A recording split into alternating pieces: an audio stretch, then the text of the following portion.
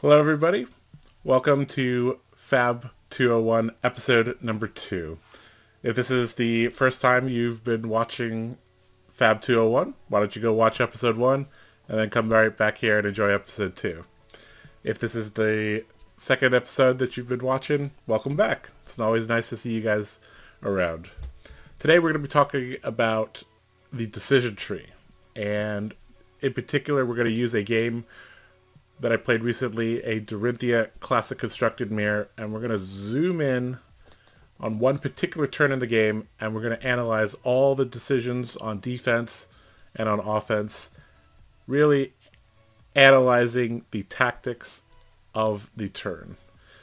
This episode is very closely related to the next episode, episode 3, in which we're going to talk about the game state, or the big picture, the strategy of the game. So this week we're going micro, we're focusing in on tactics, and then we're going to look at strategy and kind of the more big picture. All right? And that will be using a rated Bolton game to illustrate that. All right, so we've been mentioning tactics and strategy quite a bit. Let's talk about those two words. All right, so let's talk a little bit about the relationship between tactics and strategy. So what is strategy and what is tactics? Well, strategy, in my definition, is the overarching plan for the game, whether that is playing generally as a control deck or to play as a combo deck. There should be some overarching idea for what you're trying to do. So let's take a very simple example. Ira in Blitz is generally looking to play Kodachi plus a 4 or 5 power attack card and make good use out of their Snapdragon scalers on a critical turn. That is generally their game plan, right? Tactics is referring to a more micro scale concept. That is how you are executing your strategy on a turn-to-turn basis. So that means, given this 4-card hand, how am I going to defend my opponent's attack, and how am I going to use the remaining cards in my hand to attack or to set up an arsenal card and continue the game. These two concepts are very, very closely linked, and it is very important to realize that all tactical decisions in this game should be made within the reference or concept of your strategy. Oftentimes players end up playing turn to turn, hand to hand, with no consideration for what they're trying to do over many turns. So that's something to keep in mind. So when we're referring to the decision tree, what is the decision tree? Well, the decision tree is, given your hand and given what your opponent is presenting to you in terms of their offense, assuming that you didn't strip every single card from their hand last turn, you'll have to make some decisions on defense. So analyzing your hand on defense comes first. Why? Because you defend first in the turn cycle. That's just how it is, right? But it also needs to be, you need to take this into account. You need to take into account that what you do on offense is very closely linked with what you do on defense. Oftentimes, you cannot, even if you have a good hand, you cannot afford to go on offense because maybe the on-hit effect is too threatening, or your health is too low, or there is some other, maybe you haven't set up a key combo piece like a time snap potion against Prism, and it is just too risky to go for a 5-card hand against them because of Arc-like Sentinel, for example. So yeah, that's the decision tree. So right now we're going to take a look at a game between myself and another Dorinthea, actually. This was a very rare situation where there was a classic constructed Dorinthea mirror, but I think this illustrates some very nice points here in relation to the decision tree. So we're going to when you're watching through the video, I want you to be thinking about what you would be doing with the 4-card hand that you're given the status of the game. All right? All right, guys, here is the situation of the game. So as you can see, I have this particular 4-card hand. I have Spoils of War, a blue Hit and Run, a red Steelblade Shunt, and a blue Warrior's Valor. It is my opponent's turn. They are attacking into me with a Vanilla Dawnblade for 3. They currently have 2 resources floating, 1 card in arsenal, and their tunic is not charged. They currently have their bolters. All right, and the health is 4 to 2, with the hero having 4, to use some poker terminology. All right, so that is the situation of the game. A couple things also to be aware of here is that this is pretty late into the game. We have both gone down to maybe 15 cards or so. In terms of key cards here, I know that he has no more Sink Below, Fate Foreseen, or Steelblade Shunt. As for my deck, I know that I have 1 more Sink Below and 1 more Yellow Shunt. My opponent is also running a Heart of Fendel, so that's another thing to keep in mind. All right, so what would you guys do in this situation? Have a think about what you would do when presented with an attack for 3 with 2 resources floating, 1 card in arsenal, and this 4-card hand to maximize the chance that you win this game.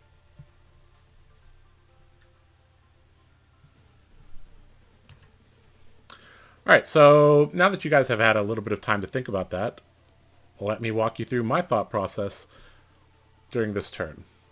So the number one thing that I was thinking about during this turn was that under no circumstance can I allow my opponent to hit me. The reason being is this game is so close. If he hits me, he's going to break his bolters, and that's going to be another card from my hand in addition to leaking damage, and he could even activate his bracers depending on what is in his arsenal.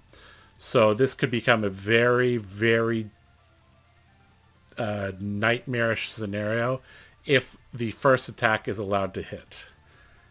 I will lose a massive amount of tempo if it is allowed to hit as well. So why must I maintain tempo in this game anyways, right? Well, in general, tempo is very, very important, but why is it very, very important in this particular case? Well, because I have 1 more yellow shunt left in my deck. So if I play my red shunt and I find my yellow shunt quickly, I can actually kill my opponent because he has 2 life left. My opponent has a Heart of Fendel in his deck, so if he cycles to that quick enough, he'll be able to heal and get out of shunt range. And then if I run out of shunts and he finds his heart in a reasonable amount of time, the game will continue, and whoever has the tempo in that case will have a gigantic advantage. All right. The final consideration that I thought about is that keeping cards in my hand does not significantly improve my offense.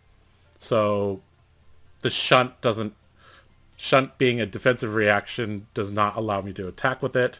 Although it can bluff a card, and that's something to consider, I didn't think that was worth it. So the end conclusion is that I must block. So now that we've gotten there, let's take the next step in the decision tree. Let's look at now that I know that I have to block, let's calculate how much I have to block. Now, in some ways, Dorinthea is more complex and less complex than other heroes. It is more complex in that if you aren't familiar with what she can do to you, you're going to have a very bad time. But once you understand the possibilities, you can logically narrow things down and take things a step at a time and then get to the correct decision slowly.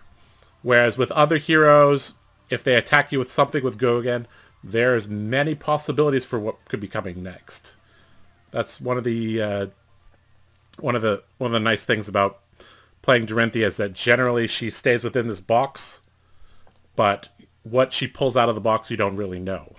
All right, but this also allows us to analyze things very, very logically. So let's go through each of the possibilities, given that the opponent has 2 resources floating and 1 card in hand, or one card in arsenal. Sorry. All right, so the first situation is that my opponent has a +3 pump.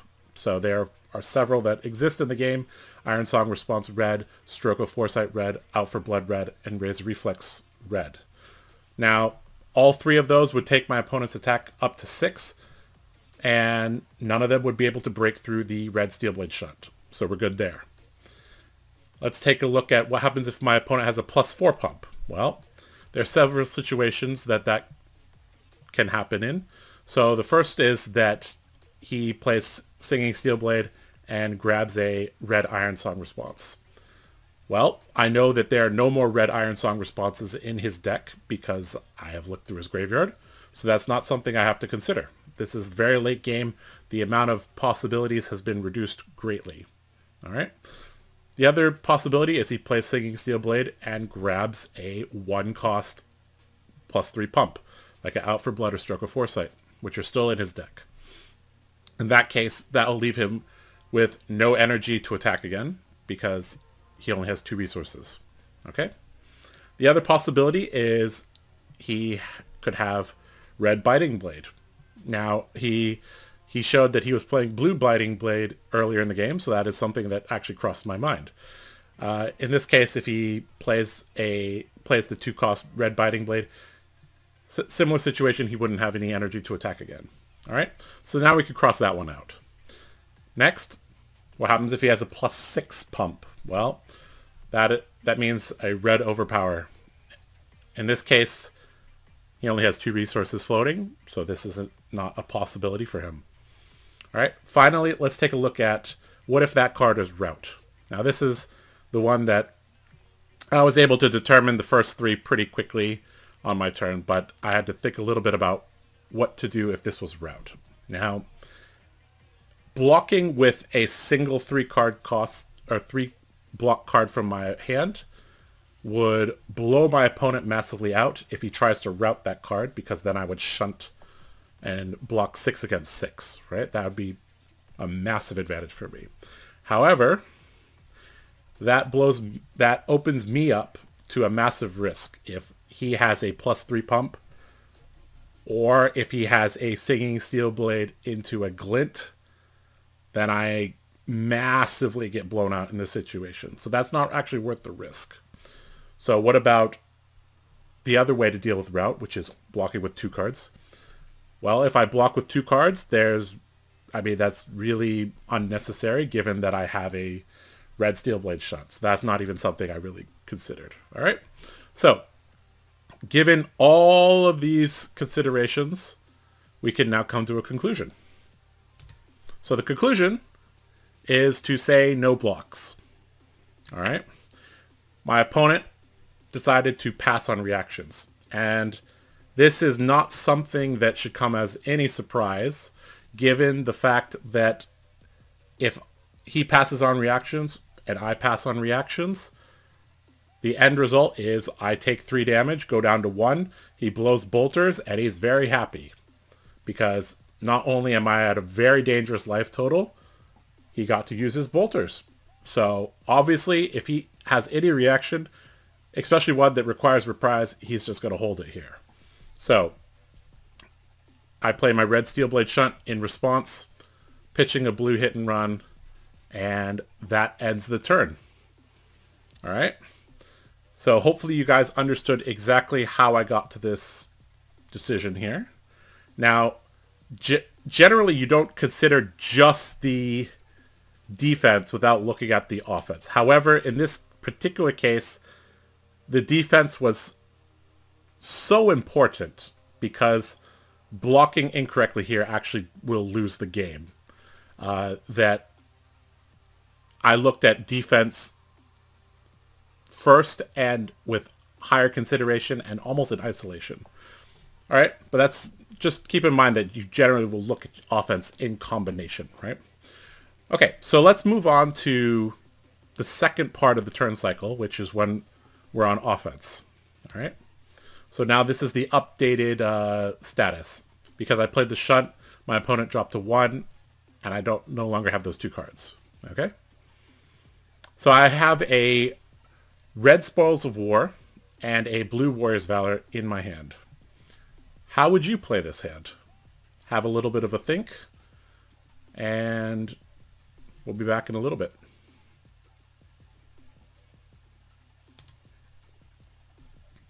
All right, so hopefully you determined that there were basically only 2 options here. So let's talk about some considerations. All right, option 1 is playing Spoils of War and swinging Dawnblade for 5. All right, simple enough. The other option is to hold Spoils of War,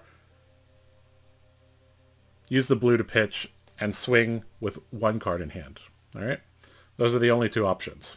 All right, the first situation, a swing for 5 demands a 2-card block. Why? He has no more defense reactions, he has no more armor, and he's at 1, right?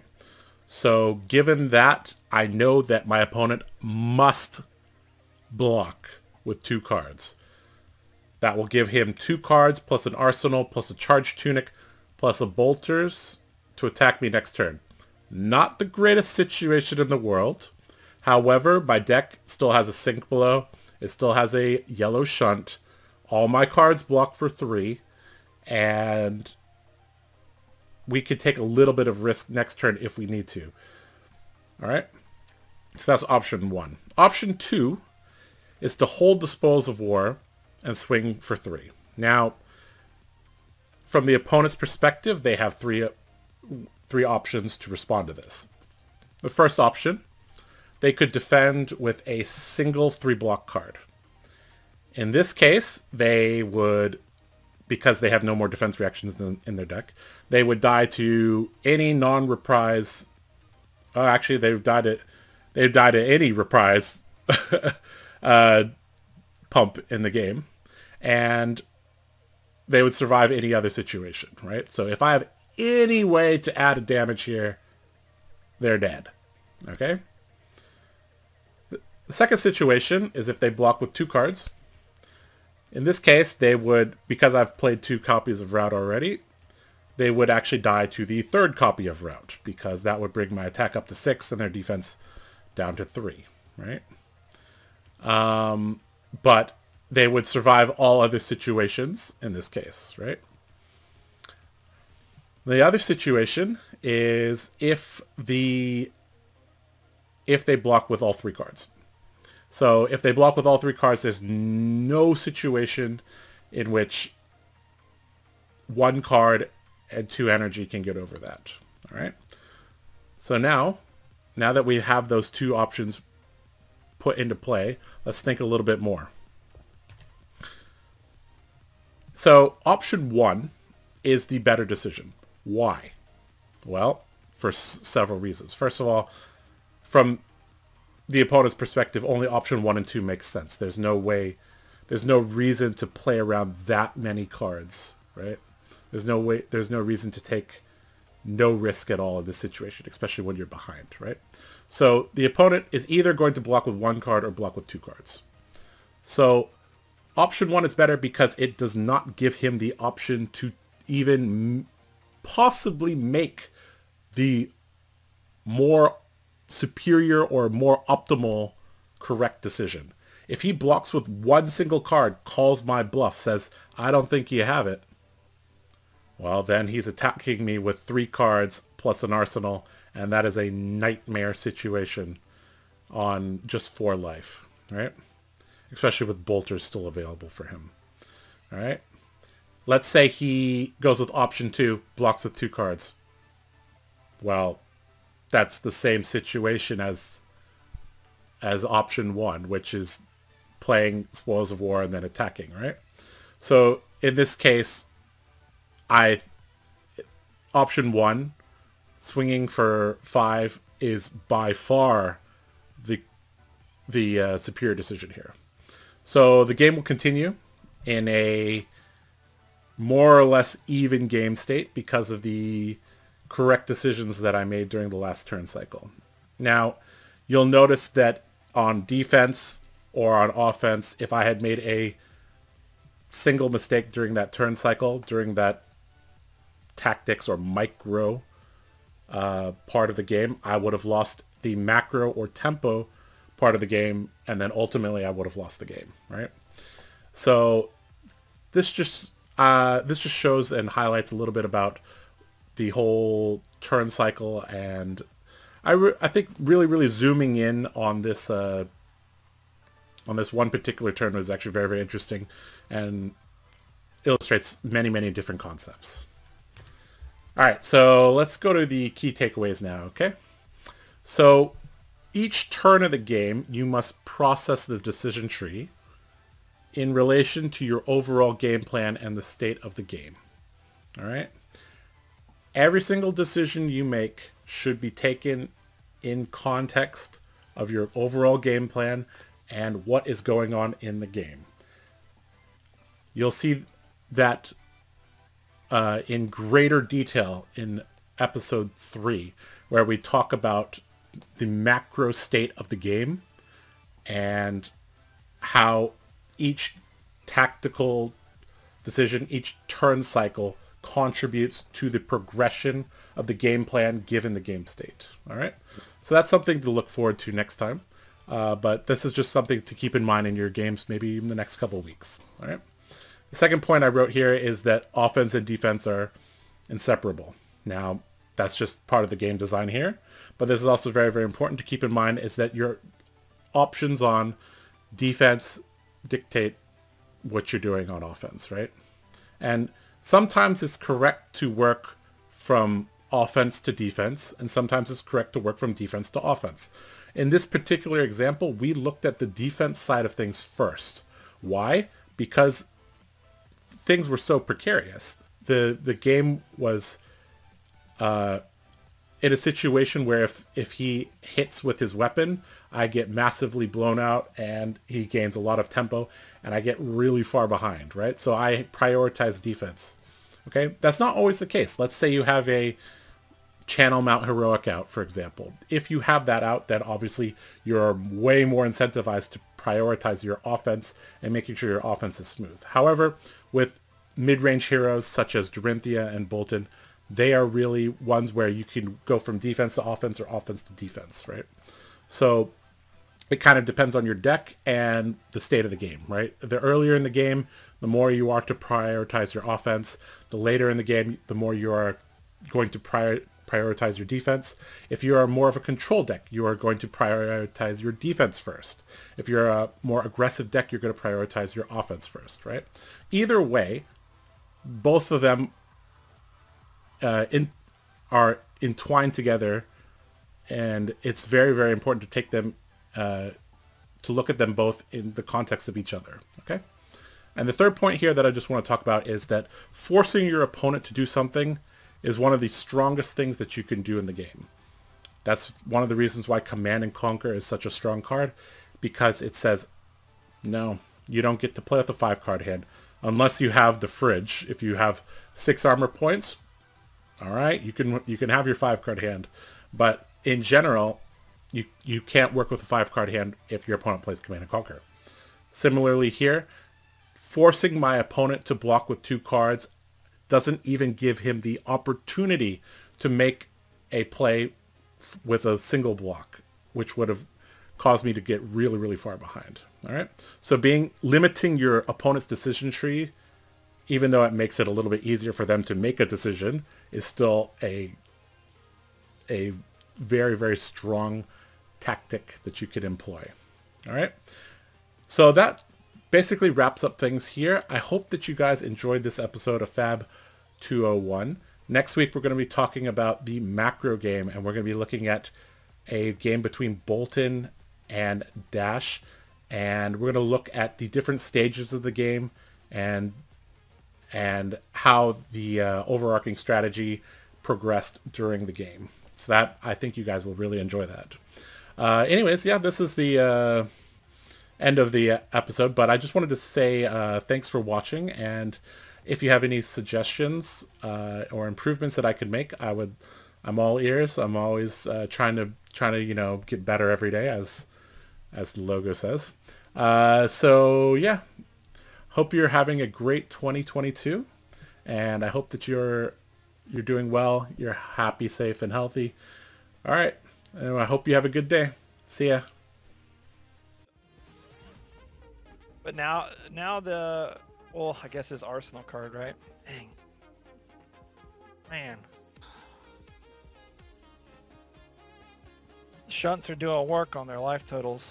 I know, right? Wow. Still has 2 floating, by the way. So, that route's there. It is there. Nathan says that's game Josh has it. So, I'm curious if he's correct. I don't see it yet. I mean, and this is the you big brain moment. Do you just block with 1 card here? Oh no. Well, if you block with 1 card, his opponent has 6 at most, right? But he has the Refraction Bolters plus. Yes, you could have route here, which is the big thing. Yeah, if Josh doesn't have a defense reaction, this gets real tough. Well, I mean, he can still throw three cards in front of it if he does have the route. And let him bounce back 1. It's still at 6, and 6. Then he has a 2-card hand. Throwing 3 cards in front of a Naked Dawnblade would feel bad, wouldn't it? It would. But sometimes you gotta do what you gotta do. And then at that point, his opponent probably wouldn't even play out the route. He'd just be like, oh, thanks for the 3 cards. Oof. Opponent still has Refraction Bolters, 1 block in his equipment, and is the one attacking at the moment. So, and it's hard to say who's advantaged at the moment. And this is the big play. Put him on Better Habit or play it safe, and he's just wow, nice, very nice. This is just like a great time to have a Steelblade Shunt. Putting his opponent at 1, but that's the last Shunt, I believe, for Josh. Give me a deck count. I feel like I've seen these cards so many times. We got 15 on his opponent and 17 oh, here for we Josh. go. We got spoils. This is gonna get 2 cards out of hand. Mm-hmm.